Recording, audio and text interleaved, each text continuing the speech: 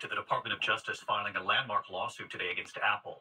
The DOJ in 16 states accusing Apple of monopolizing the smartphone market, citing a list of examples, including that grainy video iPhone users get sometimes from friends and family who don't have iPhones themselves.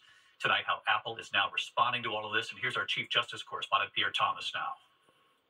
Tonight, the Justice Department taking on one of the most powerful companies on the planet, accusing Apple of being a monopoly, crushing its competition while making iPhones even more expensive. Consumers should not have to pay higher prices because companies break the law.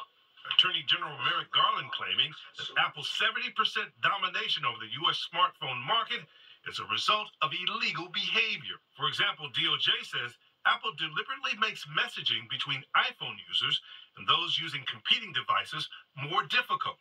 For example, if an iPhone user messages a non-iPhone user in Apple Messages, the text appears not only as a green bubble, but incorporates limited functionality. The conversation is not encrypted, videos are pixelated and grainy, and users cannot edit messages or see typing indicators. And DOJ alleges the tech giant blocks third-party apps and other services from competing with Apple products, like denying iPhone users access to any other digital wallet tap-to-pay service other than Apple Pay. Tonight, Apple pushing back, saying in part, this lawsuit threatens who we are and the principles that set Apple products apart.